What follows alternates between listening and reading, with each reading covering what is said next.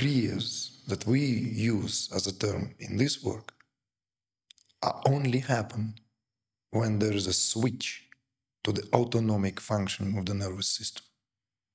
So in other words, this is where any mental activity is overrun and something else is in play. So this is the quickest answer to distinguish what is Kriya with regard to involuntary movements, not movements done.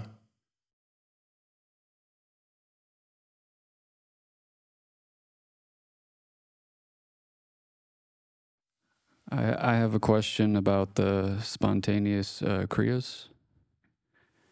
How do you differentiate from an authentic spontaneous kriya to a like contrived, maybe like an act?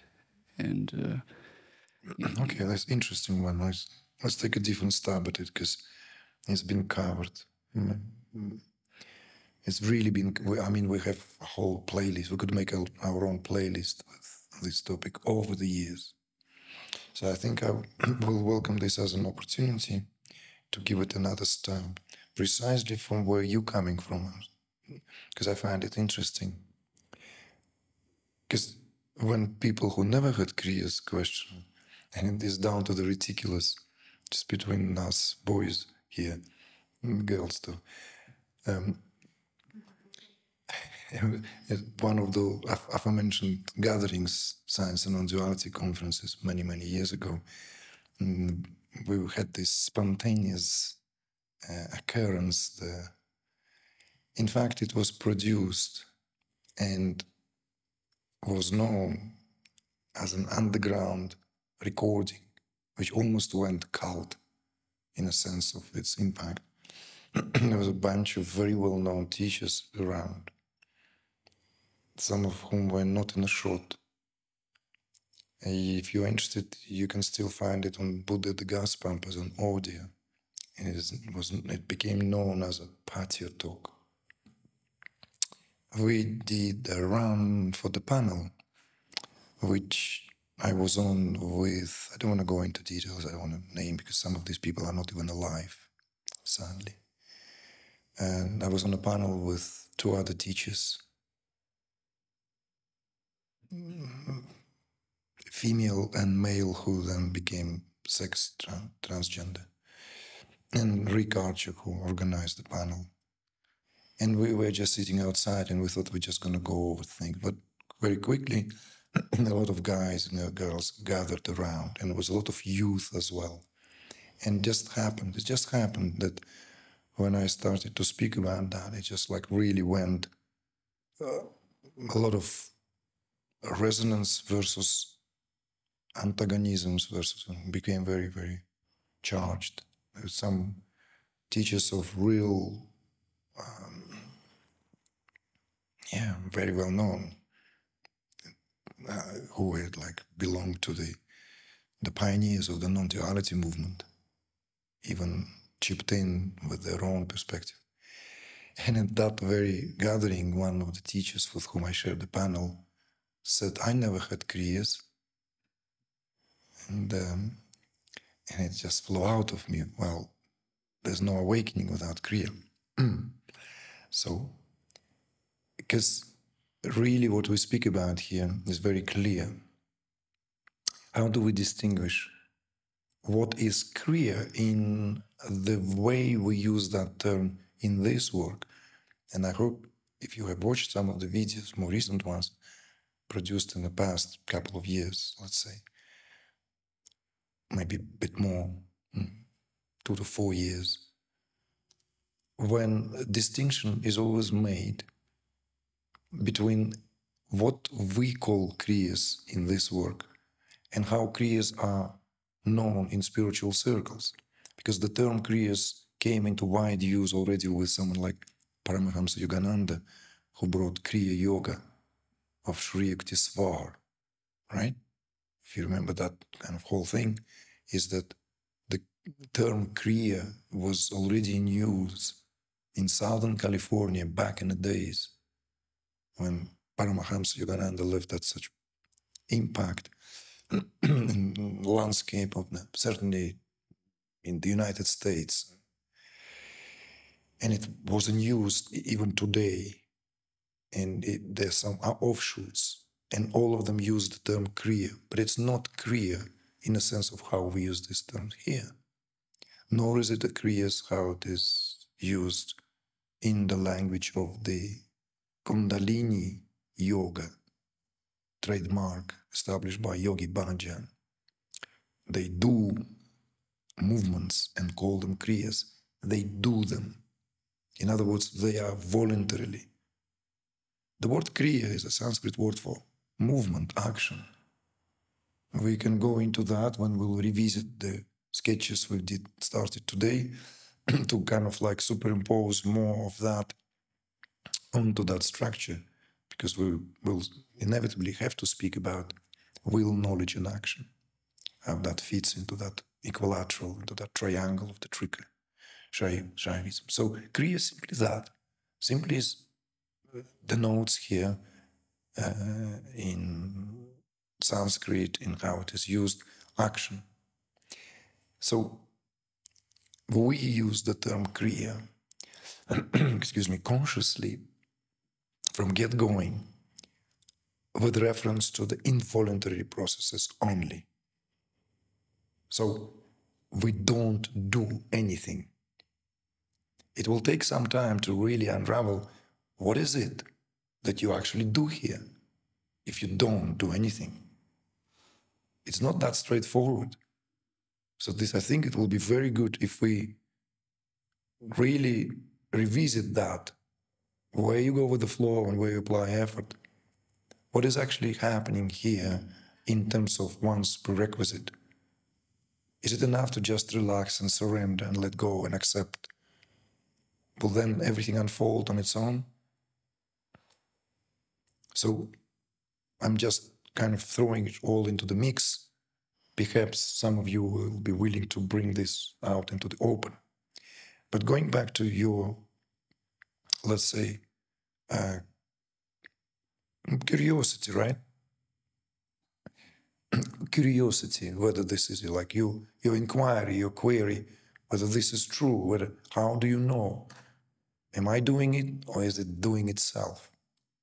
So now, the simplest response to that can be from the perspective of how our neurophysiology functions. It's simply down to the respective activities of the nervous system. So the autonomic nervous system, which run, as you know, the basic knowledge is, we know, right? Autonomic nervous system is responsible for all these activities in the body, which we don't do. They happen on their own, starting with breathing, swallowing, digestion, blinking of an eyes, everything. All these activities are not activities that require any mental involvement whatsoever. In other words, it happens by itself. It belongs to the part of the nervous system which is known as autonomic, right? What is autonomic nervous system comprised of? Like, what does it function, or? Yeah, like the basics. The heart? Well, yeah, everything. Exactly. You're right. Circulation, right? The heart activity, obviously. Respiratory activity. All this. So, kriyas that we use as a term in this work only happen when there is a switch to the autonomic function of the nervous system. So in other words, this is where any mental activity is overrun and something else is in play.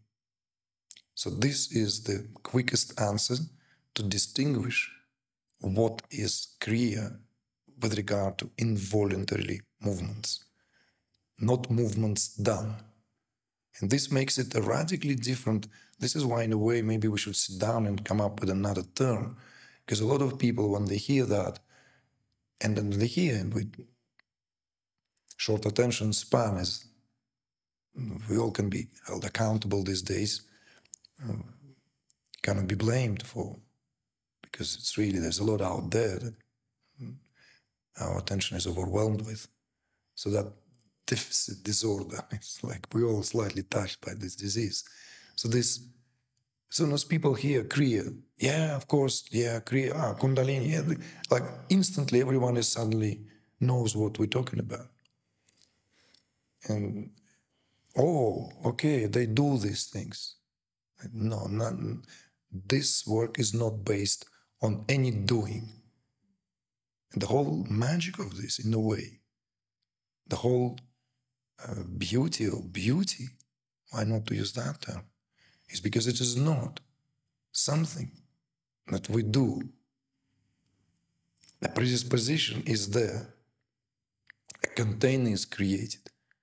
And by hook or by crook, one way or another, this is what's happening right now in the world.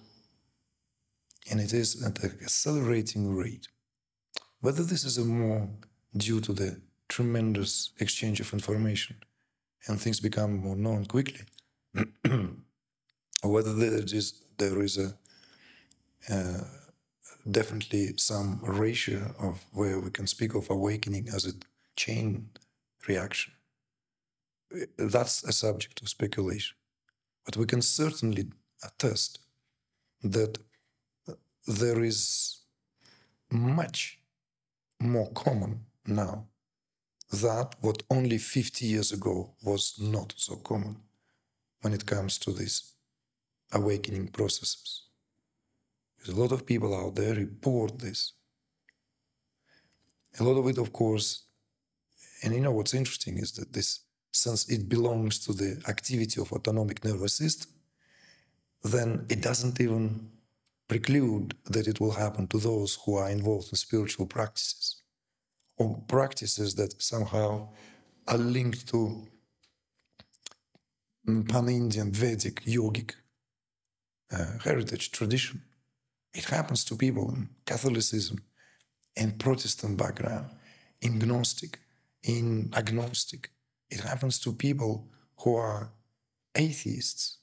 It happens to people in various different Buddhists. And it's very uncomfortable because they run into the conflict with the body of knowledge and certain, let's say, ethos that exists in the work. There are some classical examples. I'm kind of like don't want to regurgitate too much. I've spoken about over the years how so-and-so, this and that person had to reconcile their whole career, spiritual career, when the true awakening took place, because it was not part of their tradition, or there are no immediate allusions where one can draw from. Because suddenly you are entered into the totally a gray area, uncharted waters. Everything was spick and span until it was not. And suddenly it overrides everything. And it overrides to such a degree that one cannot sit in a zazen anymore. Zazen finished. Hit me with a stick, whatever. Break your stick on my back. I will break the whole house, burn the house down with the fire in my belly now. That's the story. This is what's happening. So healthy skepticism is always good. But I would also suggest that you apply this with regard to every area. Question everything. It's a good approach to know exactly what's happening and why is it happening. So also there are simple ways of how to test that. You can resist slightly the Kriya, whatever the Kriya is, resist. And then relax and see what happens. See? So it's almost like you can even have mental predisposition. I'm going to sit down now and have a very still meditation. I'm not going to move. I'm just going to sit still like a Buddha in that garden, like the sculpture, with the fountain, and, like really feeling good about myself. And the next thing, I'm rolling all over the floor, and I'm no longer that Buddha from the garden. I'm this laughing, fat belly Buddha, right? Who's just rolling on his big tummy like panda, in ecstasy of reveling in all that. So, but it's a good idea to consider tweaking that Kriya in relation, because we use that, taking it for granted, and kind of just moving on with that. But it's an involuntary. It's not something that one can even do. And in many cases, that people do things when they are in that state that they cannot do in, let's say, waking state, when they are not in that transported state. They cannot. With the vocalization, from the vocalization to physical postures, to precision of the mudras. So pranayamas.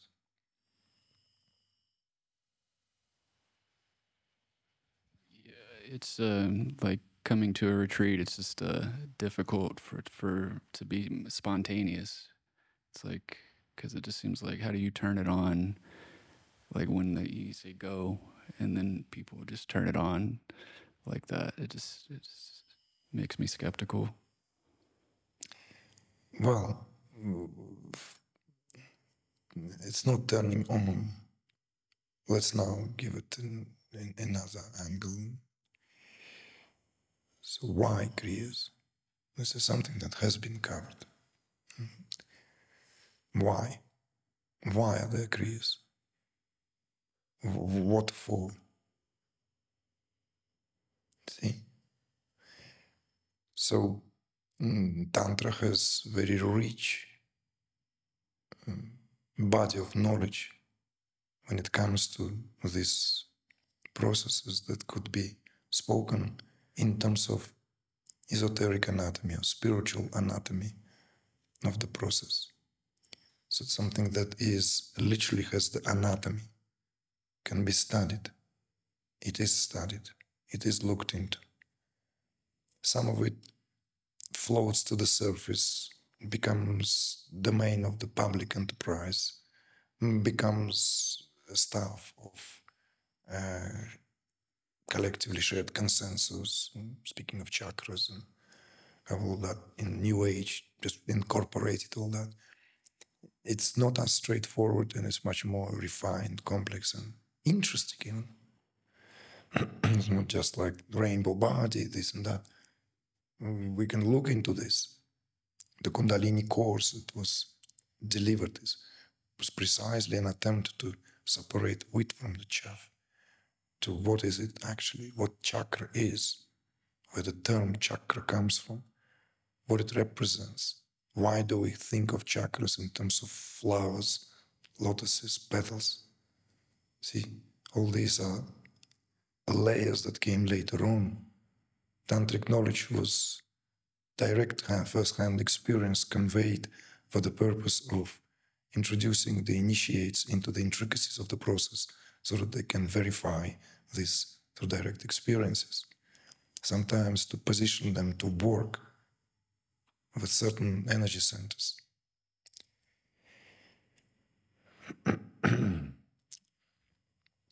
We can, for example, are you familiar with this canonical text and Patanjali Yoga Sutras? No. No. But you said you've been around the block. Well, in an experiential way. Okay. Because it's a very well-known scripture. Patanjali Sutras is a very slim work. And arguably considered to be the most authoritative text on yoga, not on asanas, because it doesn't have any description of asanas whatsoever. It simply deals with the very philosophy of yoga, what yoga is. And it is rooted in the Samkhya dualistic philosophy, which deals with Purusha and Prakriti. Even in Patanjali Sutras, we can find these precise traces of all this anatomical, spiritual anatomy in the biggest chapter known as Vibhuti Pada, which deals with psychic powers, literally how to develop psychic powers. It deals with all that. It can be viewed as that particular exposition on what is taking place at the internal level. So we can speak about this and view the Kriyas as the language that is pertinent to the pranic processes that are inseparable from pretty much what we are. The activity of the human body in like crash course on Ayurveda at that level would have to be to hear the how the 5 major pranas function in the body, giving the body that what we take for granted, let's say, in terms of bodily functioning, so governed by these pranic forces. It's the domain of the knowledge which doesn't exist in allopathic medicine, doesn't exist in Western current medicine. There are some counterparts in the precision of that, only in Chinese medicine, knowledge of the meridians, which acupressure and the science of acupuncture is based on. So the functioning of these pranas, these 5 pranic currents, is all there is. And altogether, this is what comprises the entire full gamut of activity, from all these basics to the expression of creativity, speech, the ability to imagine things, bring the things to manifestation. So the yogic understanding or tantric understanding of what keeps everything intact in terms of settled state of affairs, let's say status quo,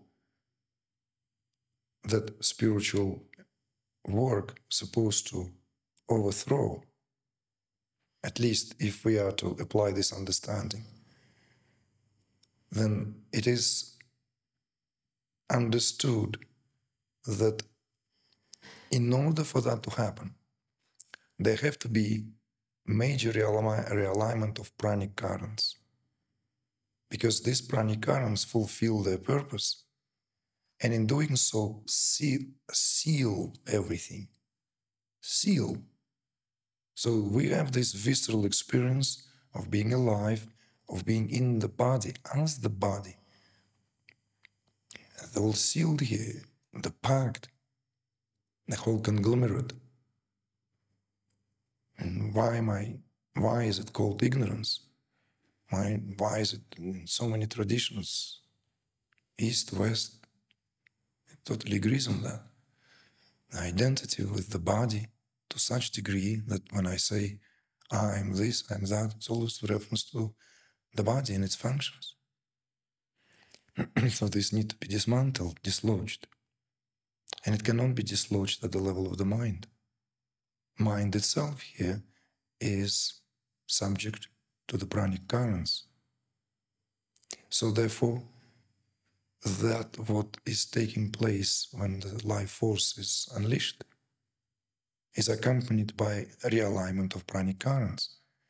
And the realignment of the pranic currents is, in most cases, accompanied by the phenomenology of this spontaneous movements.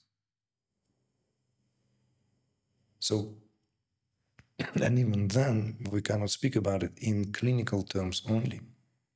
What's important to understand here that it happens at such intricate, refined level that on one hand,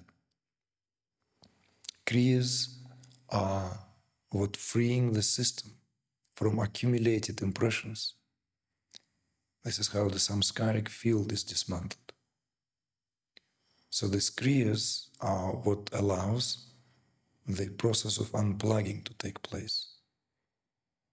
And without that unplugging, the circuit is so strong that it's a wishful thinking to consider breaking free from that what is sealed here by the activity of electrical responses and the functioning of the endocrine system. It's sealed. That's what the wheel of samsara. I call it biological perspective on the wheel of samsara. You can speak about it in that kind of more traditional cycle of birth and death. But that cycle here is what sets everything in motion and seals everything. Experience, impression, electrical response, hormonal juices issued into the system, and circuits set in motion. We've done that. First 3 years, looked, touched, tasted, smelled, experienced. And then for the rest of our lives is the unraveling of all that. So prior to that, consciousness is malleable. After that, it's only calcifying further and further, crystallizing. So therefore, that what is morphed needs to be melted. And that's what the unleashing of the life force is. So from this perspective, that is what is being here accomplished. So it has that purpose. Or a byproduct. Maybe it's even byproduct rather than the purpose. And on the other hand, there's something else happening, and that's more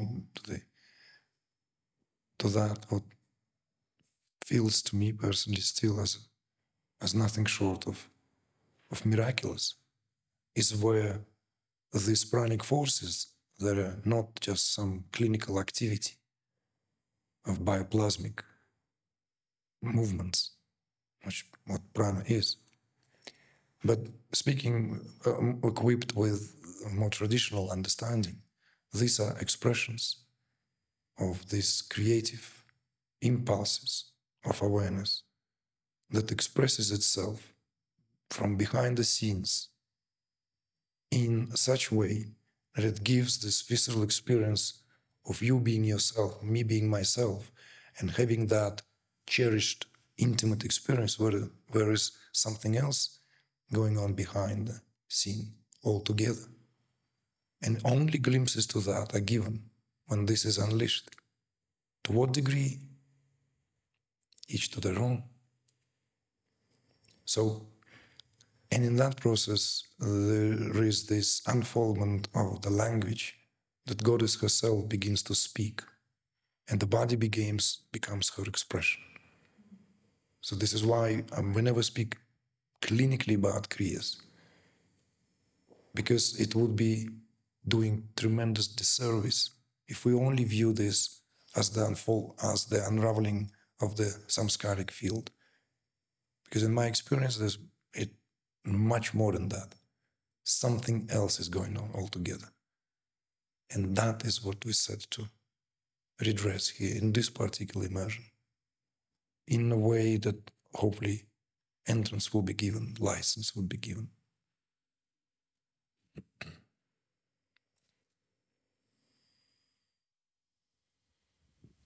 Thank you.